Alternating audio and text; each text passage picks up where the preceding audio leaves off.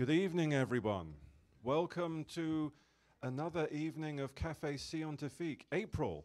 We're hitting our stride, but late in the season. We're actually allowed to now have actually a few evenings on the trot, so we can get some momentum going. It's nice to see you all again here, joining us. My name is John Willis, and I'll be your host this evening. Now, before I introduce this evening's speaker, let me just give you the heads up, because I'm sure many of you are familiar. We don't normally continue into April and May in any given year. So what we're doing this year is we're making up for basically January and February, right, when we had to cancel a few presentations. And so what we're hoping to bring you next month, so don't go on vacation yet, stay in Victoria for another month, okay?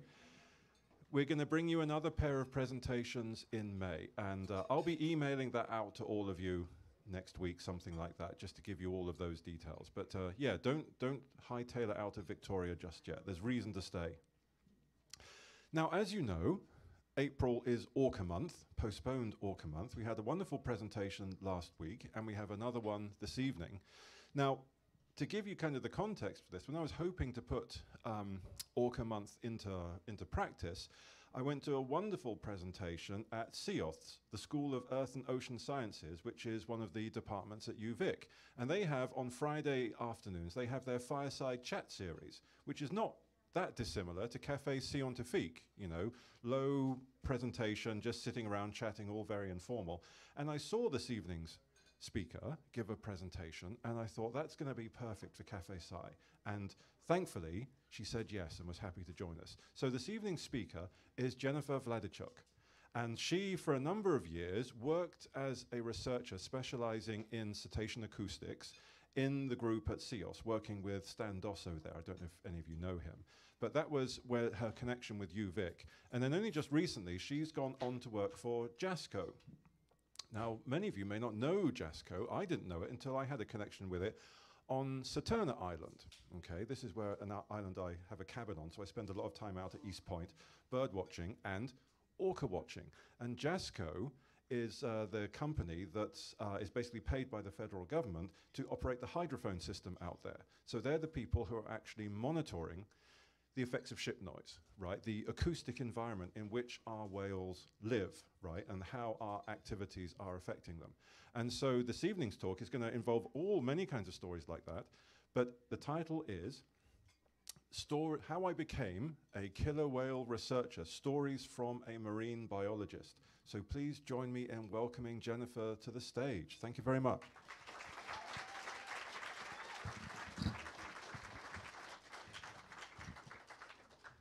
Everything you need? Yeah. All right, thanks, John, and thank you all for being here tonight. I'm going to start with a bit of a disclaimer. This is the first time I've ever given a talk without PowerPoint slides. There are no slides on this laptop. It's to play some sound clips for you later on. So it feels a bit weird not to have slides, and I feel a bit like a stand-up comedian, but not a very funny one. So. And I'm going to apologize. I'm going to apologize in advance if I lose my train of thought or I need to read my notes. I'm going to blame it on the baby brain. So bear with me. So tonight, as John said, I'm going to talk to you about becoming a marine biologist and about sound and acoustics, because that is my specialty, and why we study it and why it's important to study it. But first, I'm going to go back and talk about how I became a marine biologist in studying acoustics, because I think it's a pretty interesting story, and it shows where opportunities can just come out of nowhere. And if there's any aspiring marine biologists listening to this, it could help them out in some way, and shows that you can actually make a living as a marine biologist. It's funny how many people I've talked to, and you're talking about your job and what you do, and say I'm a marine biologist, and they're like, oh, I wanted to be a marine biologist. So it is possible. So I grew up in Tawasin, surrounded by the ocean, and I was very fortunate that my parents, who are actually in the audience tonight, had a boat from when I was a baby, essentially. So I grew up around the ocean and on boats, and I was very fortunate for that opportunity, and my love of the ocean developed at a really young age. So there's actually three things that I wanted to be when I grew up. The first was an astronaut, but I don't really like flying. I just thought it'd be cool to go to outer space. The second was a gymnast, and I did that for as long as realistically possible. And third was a marine biologist. So it was only natural after I finished high school that I went to UBC and did my Bachelor of Science in Biology. But near the end of my degree, I still didn't know what I wanted to do. I didn't know what jobs were available, and apart from working in an aquarium, and I didn't really want to do that. So has anyone had a sliding door moment in their life where something really insignificant at the time ends up changing the course of their life? Well, mine happened at the end of third year at UBC, and I was in a huge auditorium with hundreds of students about to write an exam, and I just so happened to be sitting near the front, which is unusual for me. But I was sitting near the front, and so I was able to hear the professor make an announcement, and he said something about a course studying whales. And I was like, the animal or the country? I don't know, but I went up and talked to him later and said, what was that you were talking about? And he said, yeah, there's this 2-week course up on the Central Coast studying gray whales. And I was like, awesome, you can get credit for this, and sounds amazing, so sign me up. And luckily there were four of us that signed up, which is kind of wild. There were only 4 of us that were interested, but the course went ahead. And so yeah, a few months later, I ended up wandering the docks of Port Hardy looking for a boat called Stardust. And little did I know that I would form a really strong relationship with this boat called Stardust.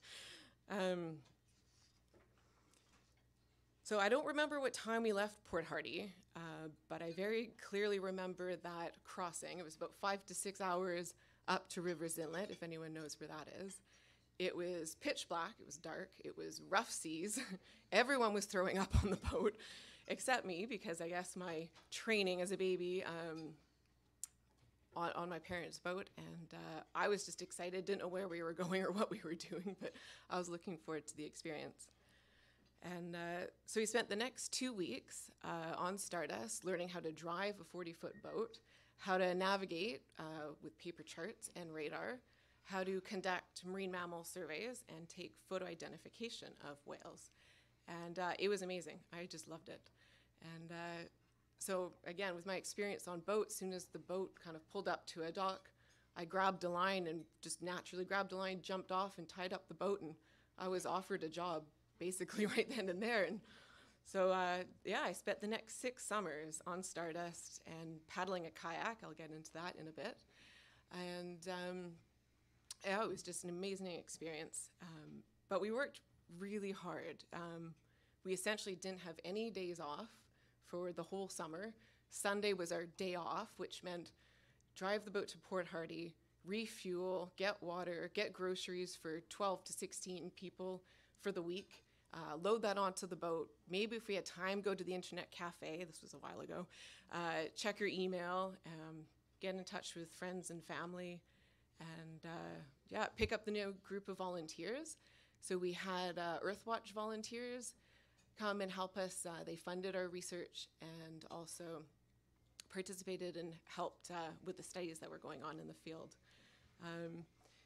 So yeah, we worked really hard, but it was really rewarding, and I'm very thankful to have that opportunity and time. Oh, and also we didn't get paid either. So we actually spent the first summer in Rivers Inlet, and that was amazing. It was in an old fishing lodge, and we were staying in cabins over stilts over the water. There was a restaurant. We could just order from the menu. Like, it was very plush. Well, the lodge got sold, and we had to relocate. So we moved to the southern end of our study area. It was about 3 hours out of Port Hardy on an uninhabited island. Nothing there except us. There was, of course, no cell service, no running water, no electricity. We spent the part of the first summer living in tents until we built 8 cabins for us and the volunteers to stay in.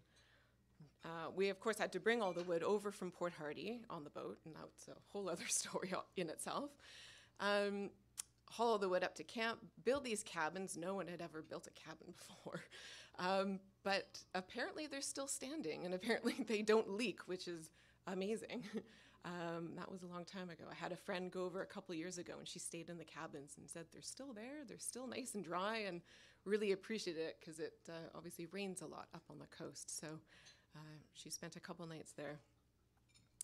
So we were studying gray whales along the coast. And gray whales are an amazing species of whale. And I'm glad to hear that Jason, our speaker from last week, is writing his next book about gray whales, because they definitely deserve a book. They are incredible animals. They were hunted to near extinction along this coast here. And they were hunted to extinction or extirpation in the Atlantic Ocean, apart from the odd individual that shows up in the Mediterranean Sea somehow. I don't know if there's a portal from the Pacific, but every now and then you'll hear in the news there's a gray whale swimming in the Mediterranean. And then there's a small population of a couple hundred individuals on the Asian coast. So the gray whales along this coast have really rebounded. Their population is estimated to be pre-whaling numbers, which is just incredible. Yeah, so they're off the endangered list and doing well. They have one of the longest migrations of any whale. They migrate from their breeding grounds down in Mexico up to their feeding grounds in Alaska. Can you imagine if that was our trip to the grocery store? So they're really interesting animals. They also behave almost like completely different species in the two areas. So up here, they're 100% focused on finding food. They don't care about people or boats. They're just trying to find food. Whereas down in Mexico, they're completely different. They're friendly. They approach boats. They want to get a pet and a scratch. It's a really interesting experience for anyone that wants to go down there. There's a couple lagoons that they congregate in to breed and have their calves. And I was lucky enough to go down there for a couple months to help out with research. And I'll talk about one incredible and somewhat terrifying experience that I had down there.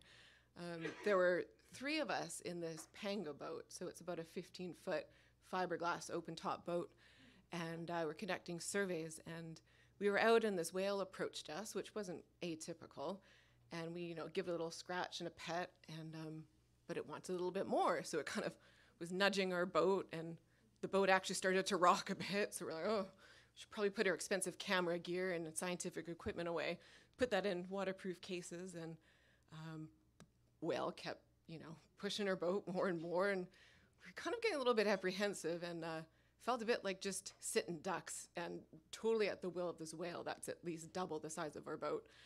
And we just were kind of sitting there. We pulled up the outboard engine because we didn't want it to scratch itself.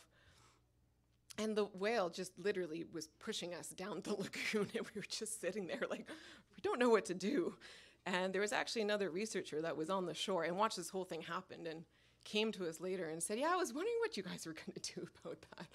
And anyway, we just sat there and let the whale do its thing until another boat came over full of tourists looking for a friendly whale. And luckily, the whale went over and swam to them. We put down our engine, said good luck, and continued on with our survey. So it was an amazing experience, but one that you'll probably get if you go down to these lagoons in Mexico. So the whole population doesn't migrate all the way between Mexico and Alaska. There's like handfuls of whales that will spend their summer feeding along the coast. Or even overwintering. You might have heard that gray whale in Harrow Strait or Caddy Bay that's been hanging around. So there's probably a juvenile which doesn't need to migrate all the way down to the lagoons in Mexico. It's not breeding, it's not having a calf. So some of them do overwinter up here. So we were conducting surveys along this about 40-kilometer stretch of coast. We're taking photo ID to document who was there, how long they were there, and how many throughout the years. So a one-way survey would take us about 10 to 12 hours on the boat. So needless to say, over the 6 summers, I spent a lot of time on Stardust. And I have many stories, but I will share one really memorable one. And it happened super late at night. It was the end of one of the summer's field season. The crew was totally exhausted. We were all passed out, scattered all on the boat. And William, who is the principal investigator of the organization, was driving the boat. And And so all of a sudden said, "We're being torpedoed." We're like, "What?" We all shot up. We're like, "This is BC, like what, torpedoed?" And he just was like, "Go out on the bow of the boat." So the pitch black, we're scrambling out to the bow of the boat, and sure enough, we can see these green flashes of light coming at the boat. And we're like, "What is this?" And we realized they were dolphins that were outlined. The phosphorescence was illuminating them, and it was just incredible. They were coming at us and bow riding, and it probably only lasted for a few minutes, but it's something I won't ever forget. And yeah, it's really interesting.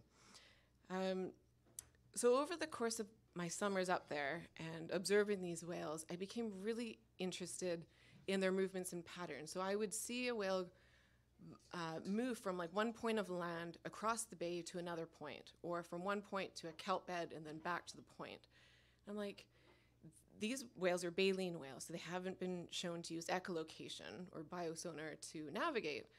But I'm like, how do they find their way? And they're not seemingly aimlessly, swimming around. They seem like they know where they're going. Are there any scuba divers in the room? A couple, yeah. So you all know firsthand how murky the waters are here. You can't really see anything. You're lucky if you can see your hand. And whales don't have an exceptional eyesight, but sound travels really well underwater. Does anyone know how much faster sound travels underwater than in air? 5 times. Close, 3 times faster. So in air, it's about 500 meters per second, and underwater, it's 1,500 meters per second. So 1.5 kilometers in a second. So sound travels really well. So I'm like, maybe these animals are using sound, but they haven't been shown to use echolocation. So that was kind of my first thought for my PhD was, could they be using some sort of different type of echolocation? But a very wise and experienced gray whale researcher said, "You'll be listening to nothing most of the time." I'm really glad I listened to him and talked to him, because I probably would. Gray whales aren't known to be very vocal animals. So I ditched that idea and decided, okay, well, what sounds are in their environment that they could be using to navigate or find food? So that's what I focused on. And at the time, I knew nothing about acoustics. I'm not musically inclined. I've been trying to learn the guitar for 20 years. So it was a steep learning curve, but that's kind of research for you. You learn as you go. And I'll never forget the very first time I lowered a hydrophone, an underwater microphone, into the ocean. It was up on the Central Coast, so it's pretty pristine, and put down a hydrophone, and I could hear a boat. And I looked around, and I couldn't see a boat. But I was pretty sure I heard a boat. So I was looking around, scanning the horizon, and sure enough, like way off in the distance, there was a boat. And I was like, must be that boat, but it's like kilometers away. So it was really an eye or ear opening experience that sound can travel really, really far. And because it travels so fast and that there's very few obstacles in the ocean, it travels really, really far. So what I did for my research was essentially acoustically map 2 bays that the gray whales are known to feed in. One, and they're quite different. One was a really rocky, sheltered bay, lots of kelp beds, and the other was a really exposed, sandy bay with one kind of big kelp bed in the middle. So what we did was paddled kayaks around and lowered hydrophone and basically tried to map the bay, because I wanted to know like what makes noise, where isn't there noise, and what these whales could be using. So, and I was particularly interested in kelp beds as well, because gray whales in this area are known to feed in kelp beds. Their primary food here, little tiny shrimp called mysid shrimp, and they form these large swarms, tend to hide out in kelp beds or on like rocky features. So I was really interested in what acoustics kelp beds had. So I used kayaks as my research platform for a couple of reasons. One, we had them, and I didn't want to use the main research vessel because they were going to do their surveys, continue those, so I didn't want to use that. They're free to operate because I didn't really have any money as a student. And they actually turned out to be an ideal platform for making recordings, because they they rock with the waves, whereas if you're in a larger boat, the surface waves actually hit the hull and make a lot of noise, and sometimes that's all you can hear. So kayaks turn out to be, a great platform for this. And I'll always remember my first couple notes that I wrote in my logbook. So we'd, paddle, lower the hydrophone down. I'd listen for about a minute. Nothing. Okay. Paddle a bit more, put down my hydrophone. Nothing. This is going to be a really short thesis. But over the course of the summer, my ears became pretty finely tuned to those small differences in sound. And, I could, with just listening, determine, are we close to shore? And I knew if it was rocky, sandy, gravel. I knew if we were close to kelp beds versus the open ocean. I knew, even what the weather was, if there was some surface noise or big waves or rain. So I'm sure, whales and gray whales would be able to be even more finely tuned, of course. That's their only habitat. They probably only or mainly use sound. And so I'll actually, so I'm going to play a couple sounds here so you can hopefully hear some of these differences. The real test is, did you find anything to eat while you're listening? Oh, no, because I was looking for burritos. No.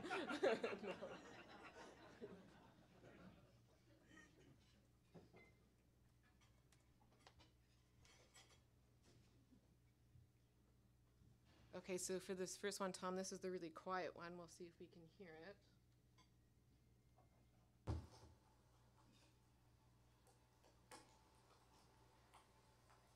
So it's just kind of snapping, sounds like popcorn.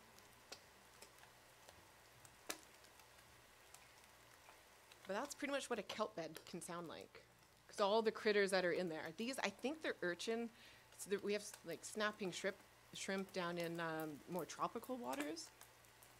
There's actually some echolocation in there, if you can hear.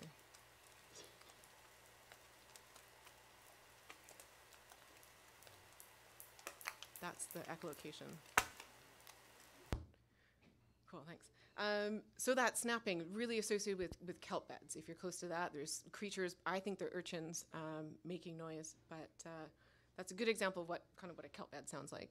So now we'll play this other one, just open water. We'll see what this sounds like.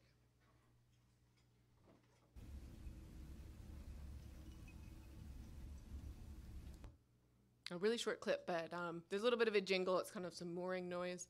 But yeah, no snapping. You don't really hear much. What else? Oh, I'll play that one later. Okay, so that's just a little sample of some differences that you could possibly hear.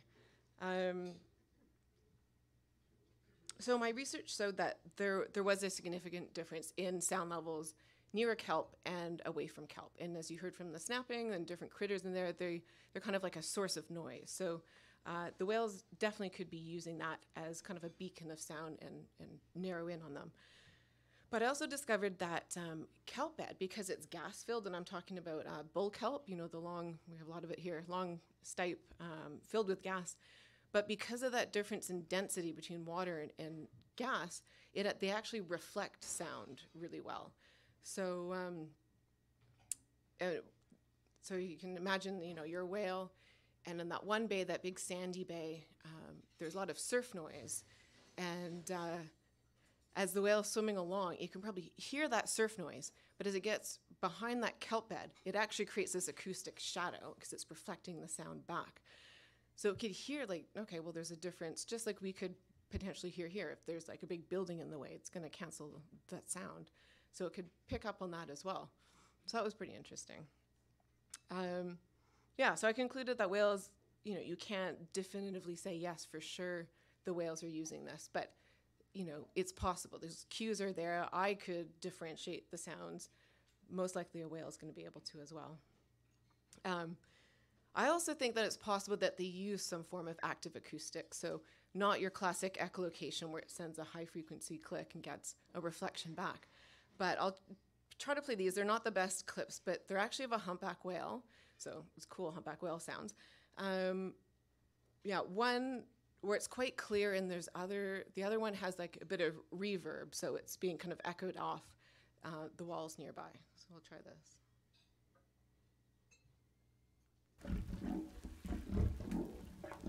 is a humpback whale.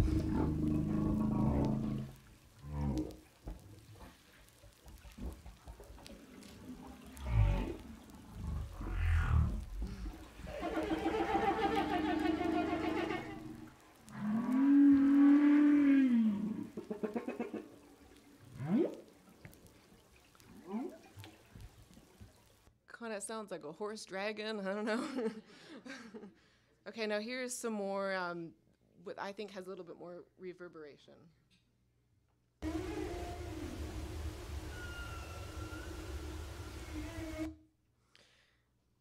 one.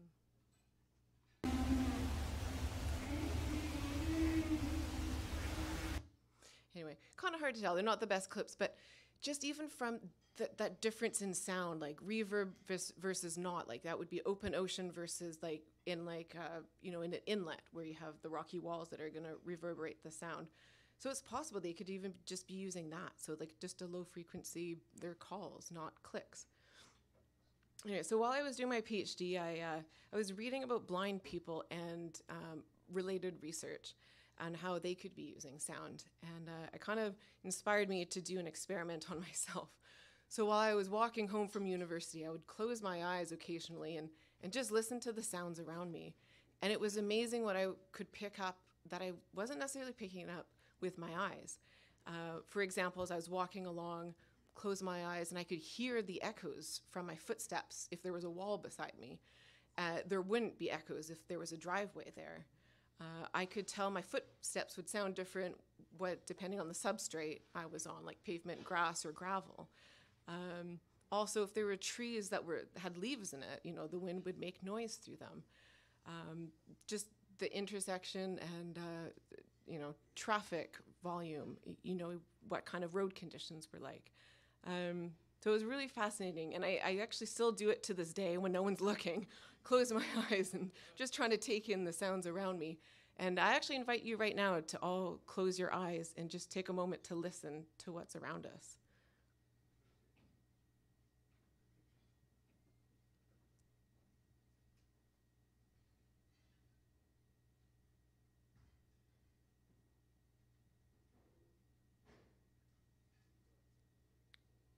So it's a pretty quiet room.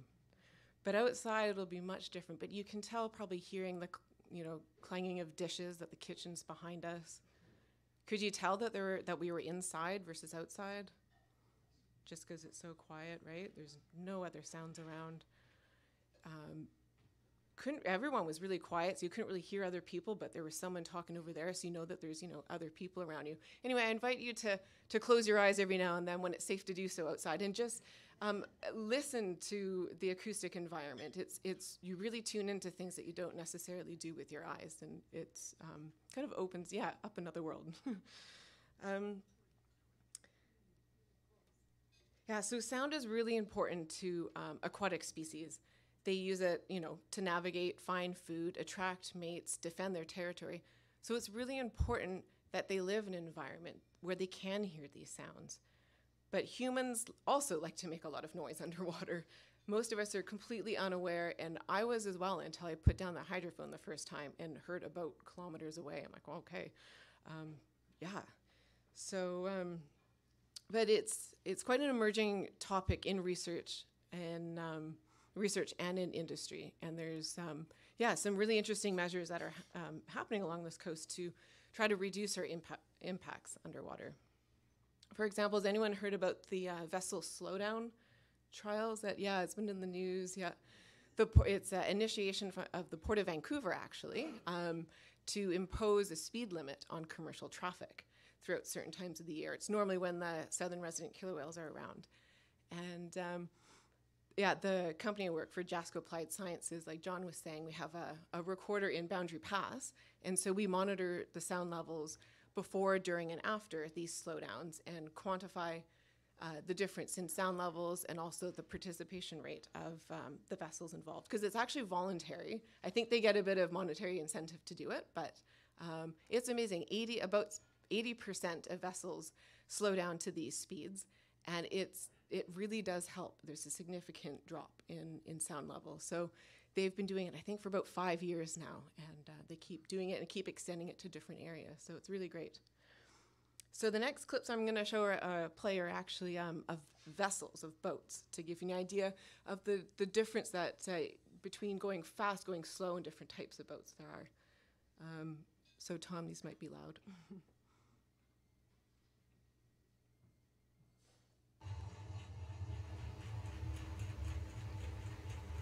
So this is just a slow commercial vessel. Now I'll do a faster commercial vessel.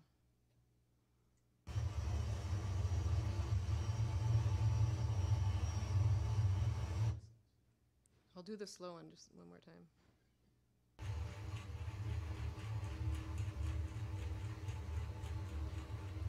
But typically when vessels are going faster, they have more high frequency, which can be quite annoying. Now this one might be, I'll turn it down a bit, this might be loud. This is a speedboat.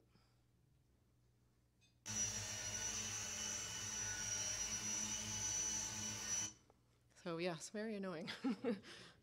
What's that? Going to the dentist, yeah. So a reminder to any pleasure boaters out there to go slow when you can, and especially around animals, because your boat is probably very loud underwater. Right, so this talk is supposed to be about killer whales, right? Well, I'm saving the best for last. So I had another sliding door moment a few years ago, which is kind of a funny story if you want to ask me about it. But it ended up with me doing a postdoc at UVic in collaboration with DFO to study southern resident killer whale acoustics. And as probably a lot of you know, the southern residents, their numbers aren't doing very well. And as Jason talked about last week, a lot of them were captured for aquarium around the world. So that reduced their numbers. And then now there's a number of other factors. Vessel disturbance, including noise, lack of food, and pollutants are all contributing to their lack of kind of increase in numbers.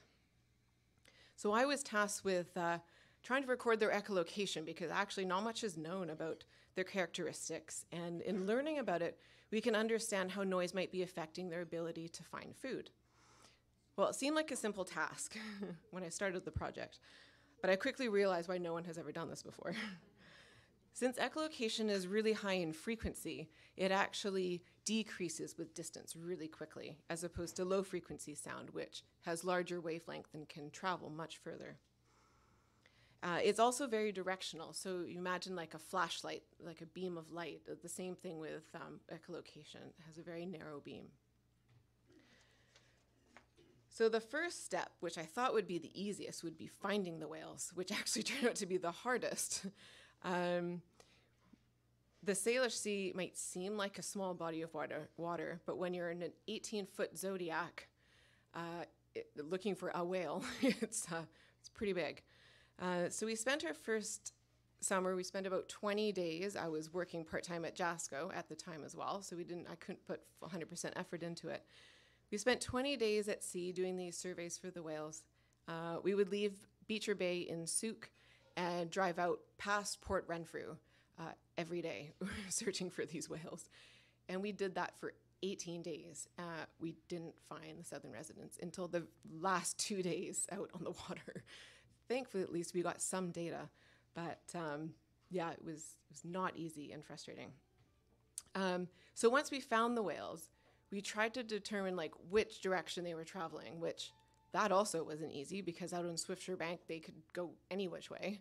But once we kind of figured out, okay, I think they're going that way, we would try to position ourselves about 500 meters in front of the whales. Again, try to guess like which line they were going so we could put our equipment. It needed to go right in front of them to catch that pretty narrow beam. We were also using a 2 meter by 2 meter, kind of a big curtain of hydrophones to put in front of them. 2 meters by 2 meters seem really big on an 18-foot zodiac, but again, it's not. In the wide open ocean, one whale coming at you, you try to be right in front of it. Yeah, needless to say, it was really difficult. Also they need to be swimming at us, and they needed to be echolocating, which wasn't always the case either. We also wanted the weather to be decent so we could put our equipment in the water. And out on Swiftsure Bank, there's easily 2 meters swell and fog a lot of the time. So we needed a lot of things to line up for us to get some data. And so we had 2 years out there. Our second year, we kind of refined things and were able to get a few more days of data. So what we were trying to do with this like 2 meter by 2 meter big contraption of 23 hydrophones was put that in front of the whale, hope they're echolocating, but each ping would arrive on a hydrophone at a different time. So from that, you could triangulate where the whale was positioned and know the range to the whale. So we can calculate the sound level of the click and also know the frequency, which is really important. So from that, we can calculate essentially the reflection off a salmon, which is possible. So again, the swim bladder in a fish is filled with gas. So it reflects the sound really well, just like the kelp does. Knowing these characteristics of the level and the frequency, we could estimate, what portion of the signal is being reflected off the salmon and compare that to noise levels in the ocean. And knowing, okay, well, at that frequency, what is the noise level? And then so we can look at what distances between the whale and the salmon and also different levels of ambient noise. And how is that, at one point, does that start masking their echolocation? Okay, so to end my talk, I'm gonna play a few more clips of killer whales because I know that's what you've all been waiting for, and see if you can hear the difference. So I'm gonna play southern resident killer whales, also the other type of killer whale, transient or Biggs killer whale. And we also we're going to play some northern resident killer whales. And they aren't normally found around here, but another acoustics consulting company, SMRU, recorded northern residents in Indian Arm actually a couple months ago. And that's the first time, apparently, they've ever been detected in Indian Arm. And it's a really, really great recording. So I'm going to play those now. See if you can pick up the difference.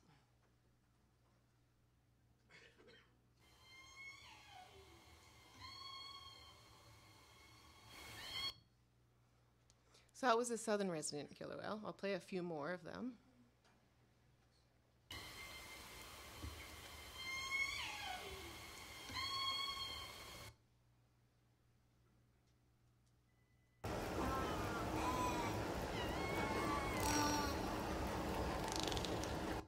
So that's like a different kind of call that they have.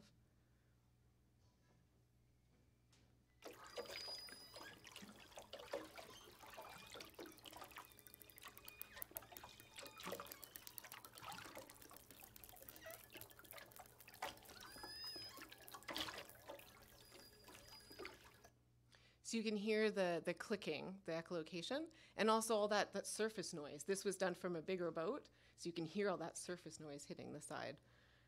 So now I'll play some transient, see if you can hear the difference. To me, they sound more like a kazoo and a little bit creepier.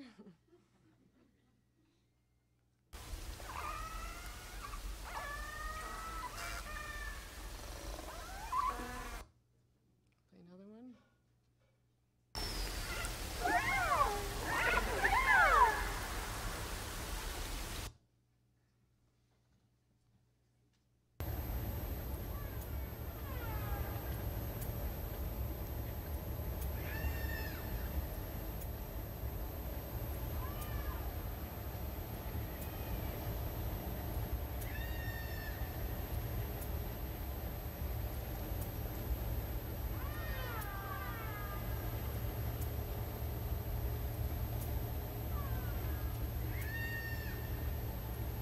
So I'll play the southerns again, just see if you can tell the difference.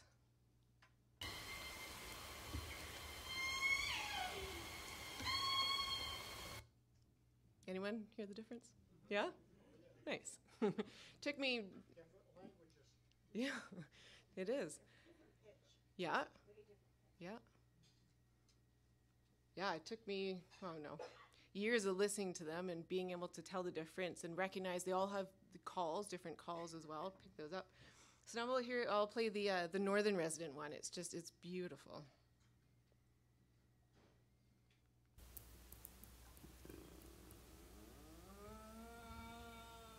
Except maybe that part.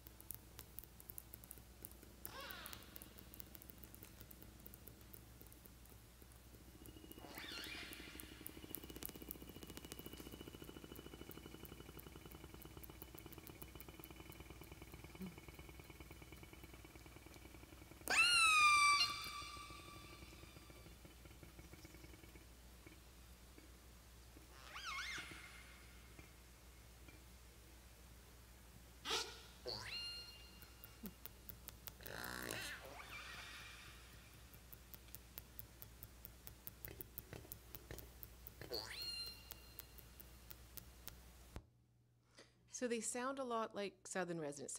Someone sent me that clip, and first they called them transients. I'm like, I don't really sound like any transient I've heard. They don't really sound like southern residents, any of the calls I know. So I asked for the recording. I'm like, can you send me the raw recording? And they did, and then sure enough, there was a whole bunch of emails back and forth, and then John Ford, who's from DFO, and like, you know, the Killer Whale Acoustics guru came back and said, yeah, those are northern residents in Indian Arm. That's the first time they've been recorded. So pretty neat. And yeah, it's just a really great recording. Yeah, one more. This is, I call flirty southern resident killer whale.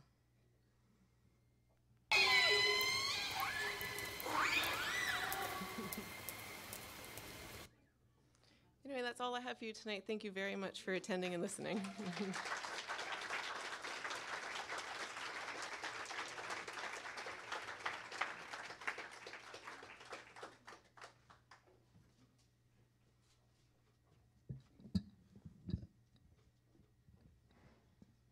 Well, thank you very much, Jennifer. What a wonderful auditory window that opened up. That was a magical experience. Aren't we lucky to live here? I think so. Now, I'm going to be on my best behavior tonight, so when you ask your questions, I'm going to repeat them for the audience watching on the live stream. So, do we have any questions for Jennifer? We have, I'm going to make sure I go around the room. I'm going to start here with the front row.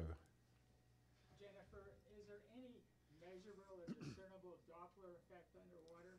Yes. Yep. So, I'm going to repeat the question. Is there any measurable or discernible Doppler effect underwater? Yeah, similar to in air.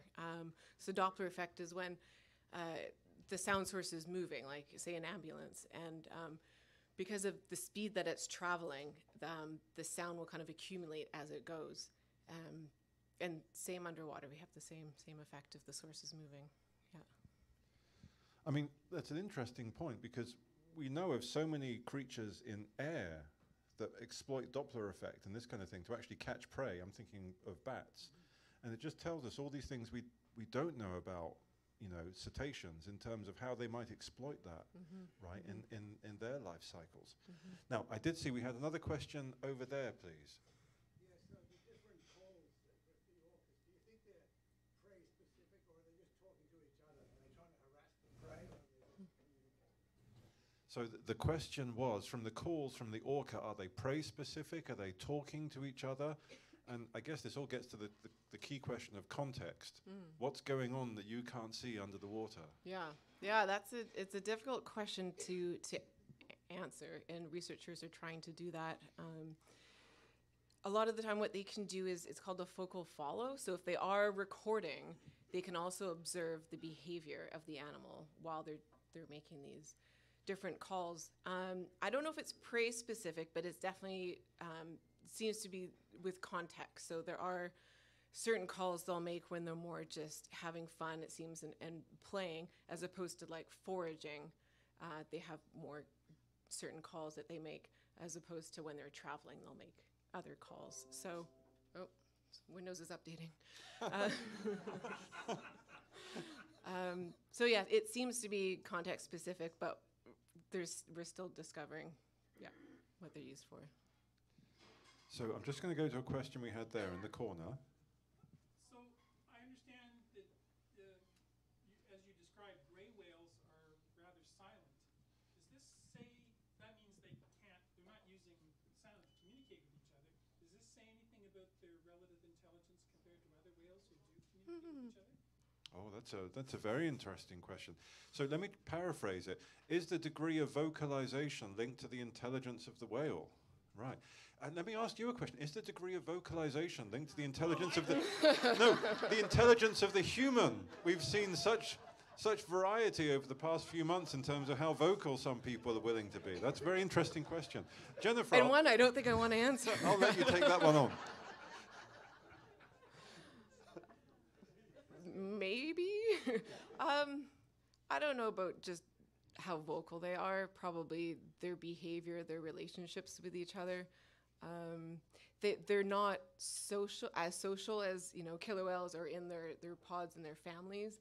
Gray whales are pretty individual, so that's one of the reasons why they they don't vocalize as much. They do more so down in Mexico, make more sounds.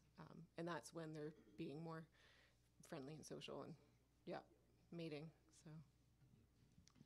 I think, yes, I'm not going to ignore you. I've seen your hand, but I'll go to this gentleman first. So with respect to the whales working as a family group, are they working as a team where one might create a sound over here, another one's over here, and then we use the information feedback to acquire a target? So that's a good question. So with your 2x2 meter, 23 hydrophone array, can you detect vocal teamwork in the orca? We're not there yet. Humpback whales do when they're bubble net feeding. One will blow bubbles, create this essential net with bubbles, while one is vocalizing, which seems to trap the sound because of the bubbles. Again, air versus water, trap the sound inside that and scare the fish inside. So humpback whales are known to do that. Killer whales, it's definitely possible. Yep. Killer whales are so interesting because we've all got such anecdotal evidence from our own experience of seeing them do things that are a little bit weird or canny or this kind of thing. Certainly, in terms of, I just wanted to give a couple of great, book recommendations. After Jason's talk last week, we had a wonderful book story.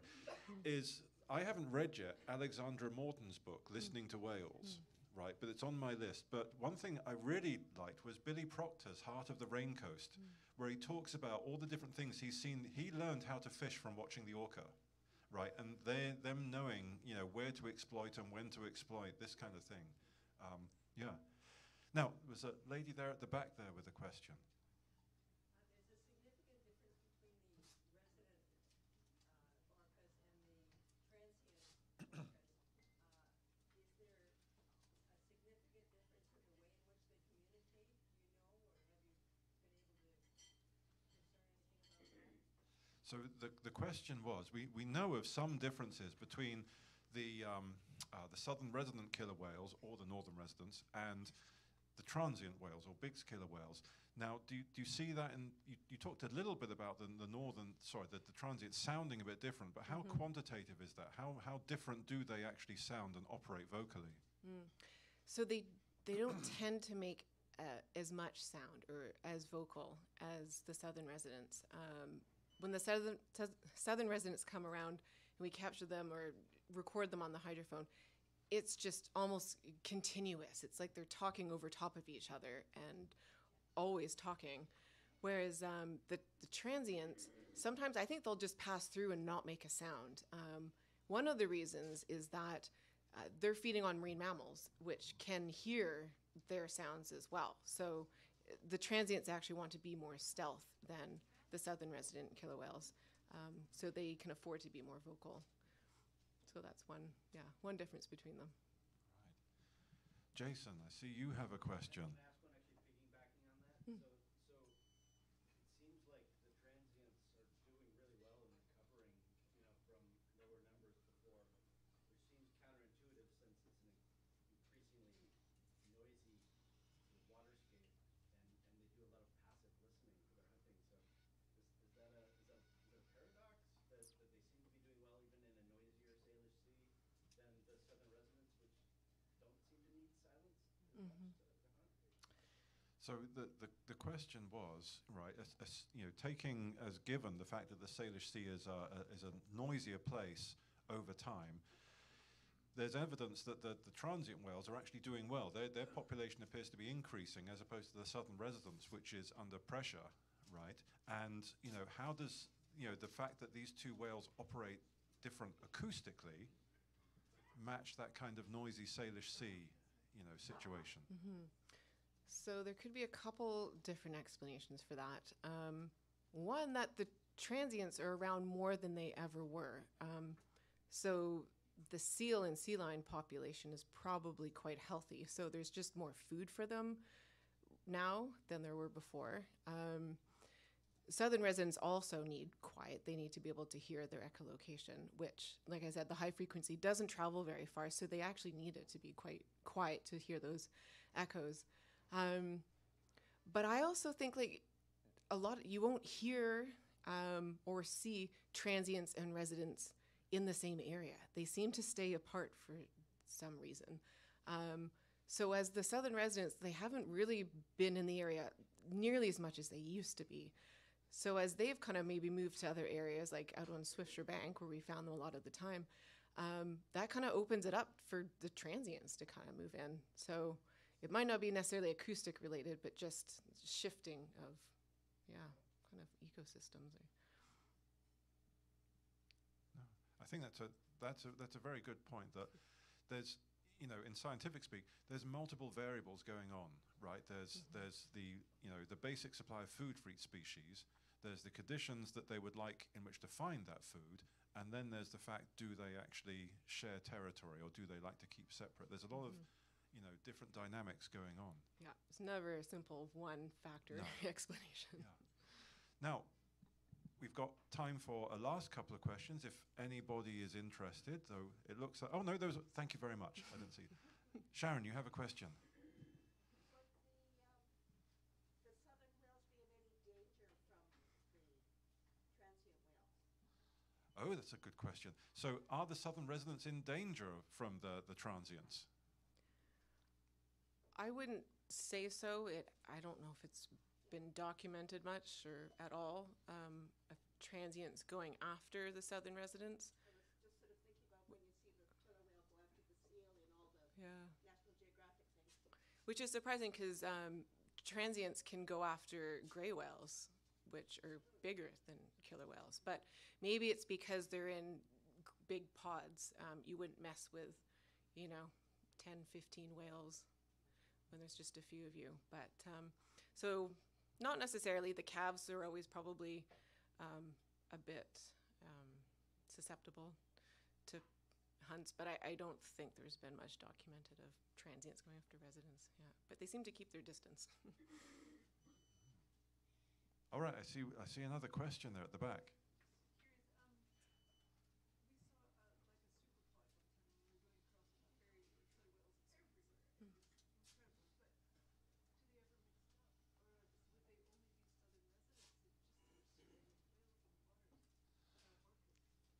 So let me make sure I get it right. But the question was that you saw essentially a superpod, right? Which is, so is it only ever southern residents, or do the whales, now, exact words were mix it up? Yeah, do the whales ever mix it up? Good question. I know of one recording where we heard both southerns and transients in the same recording. So it's possible they could be together, but not likely. So most likely it would all be residents together. And yeah, superpods happen where all three pods kind of get together, socialize, and that's when they're really vocal. But there was actually in the news just like yesterday, I think, of the humpback whale kind of with the transient. So they do kind of sometimes intermingle, but again, like it's pretty rare. They seem to keep their distance for whatever reason. Now, just correct me if I'm wrong, but the status of the transients compared to the southern residents, they're what's called an ecotype. They're not a separate species, right? So, but they exhibit enough differences that we can't put them all into the same pot, right? But that means if they wanted to, they could breed and have viable offspring. Yes. Right. The term species is an fluid, interesting one. Yeah. Essentially, that means that they could interbreed and have a viable offspring. Maybe they could. I don't know if it's been documented. But we don't know if they do. Yeah, I don't know. But there's been between two different species, I believe the Dall's porpoise and the harbor porpoise, that have interbred and had a viable offspring. So those are two different species. Do you have two more questions in you? Yes. Okay, then you've been very good. No, I've seen that one. I'm just going to do. This always happens, you know. You try to answer a question, it leads to another question. Let's start with this gentleman here, at least. Does southern residents ever go up to Robson's Bight, or is that all northern residents? Oh, right. Good, simple question. We like that. Thank you. Do the southern residents only go up to ever go up to Robson Bight, or is that Not- just the northerns? Yeah, not that I know of, but anything is possible. You know, now we're getting southern or northern residents down here. Apparently, they do. I think John Ford was saying, like, every winter, the northern residents do come down to the kind of northern Georgia Strait, but way into Indian Arm, that was unusual. But anything goes. It's possible, but not that I know of. Yeah. My geography is not so good. Where is Indian Arm? Indian Arm, any from Vancouver? So, English Bay into False Creek. Okay, And so then it's right there in It's Vancouver. really, okay. yeah. Okay. No, sorry. Have to go under the Lionsgate Bridge. Under the Lionsgate Bridge. Vancouver Harbor, and if you stay to the left, you go up Indian Arm. Okay, Vancouver Harbour, go left. All right. Now, I don't know, but we're getting waves of enthusiasm from the audience, ebbing and flowing. Right, no, I'm going to go to this lady over here. Thank you. My question is to Jennifer. What are you going to do next? Oh, wonderful question. What are you going to do Have a next, baby. Jennifer? After that, Yeah. So I work at Jasco Applied Sciences, so it's a local acoustics consulting company. So we do a number of projects. Any sort of construction near shore that produces sound. So pile driving, didn't get into any of this, but pile driving is super loud underwater. So they have to monitor those sound levels. So we get contracted to do that. Even BC ferries, they're trying to reduce their noise, so we put recorders out to measure the ferries and try to help them reduce their noise footprint. Continuing on with JASCO and the underwater acoustics consulting that we do. Yeah. good for you. Thanks. All right. We're going to do two. We might wait till We the already did. post-question session. We're going to do two questions because you've been patient and you've been very enthusiastic, and I don't like to dampen the enthusiasm. So, quick question from you. Yeah, just curious, you mentioned that the humpbacks are pretty loquacious and the gray whales not so much. Just wondering about other species like, blues and sperms and so on. Are they predominantly quiet or somewhere in between? On the Billboard magazine list of whales, what's currently in the top 3, would you say? Oh gosh, that's a good question. So a lot of the baleen whales do make low frequency, kind of repetitive sound. A lot for breeding, mating, attracting mates, and these sounds, because they're so low frequency, like below our hearing range, will travel across the ocean, so they can communicate that way. But yeah, it's a toss-up. I don't. Blue whales, fin whales, they make sound. Minke whales make some noise, but not like the killer whales. They're very vocal compared to the other species. Sperm whales are very well studied as well. Yeah. Right, because they're not baleen whales, right? And they're, but they're almost like, from what I can tell from the literature, killer whales on steroids. They're bigger creatures, right? But they have the hunting vocalizations, right? The food vocalizations, but they're incredibly social. There's a lot of research into essentially the clans, which are equivalent of pods among the sperm whales as well. So I think they're quite. Yeah. As far as I know, I think they just produce clicks in echolocation, but they're different types of clicks. So they have like social clicks versus foraging or hunting clicks. But yeah, that's a whole other. Now, I'm going to take one more question from this lady, but then I will say to anybody who would like to continue the conversation, please feel free to come up once we've thanked Jennifer. So, last question. Yeah, I was wondering about, you were talking about how I think the transients are more stealth,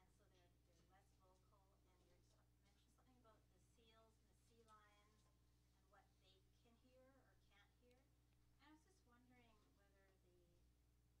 And I was just wondering whether I know that the southern residents eat salmon, they're fussy with what they eat. I'm wondering if their vocalization have an impact on the availability of the other species because they hear them coming, and I'm just wondering about what the prey can hear.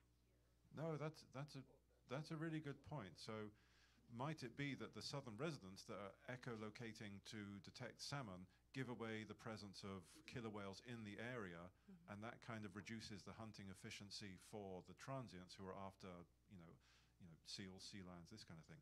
It's a conjecture, so you can feel free to speculate.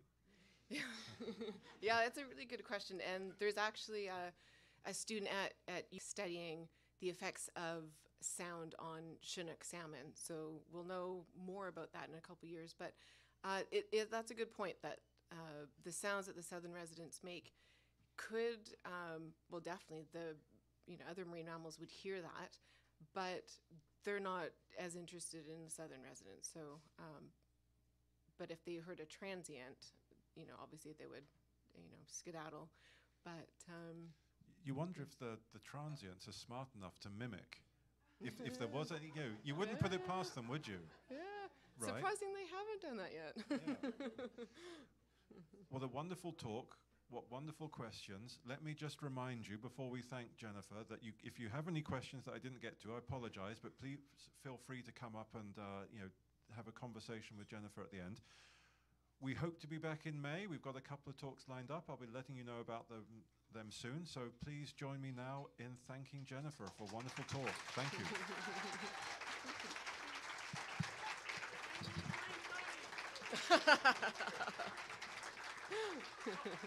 Thank you.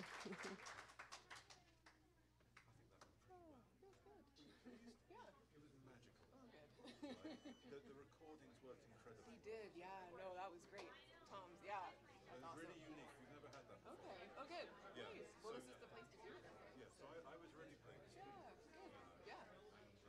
And you got tons of good questions. Lots of good questions. Yeah. Yeah. More Not than too we normally exhausted do. now? No, but I'm going to sit down. I have a non-alcoholic beer.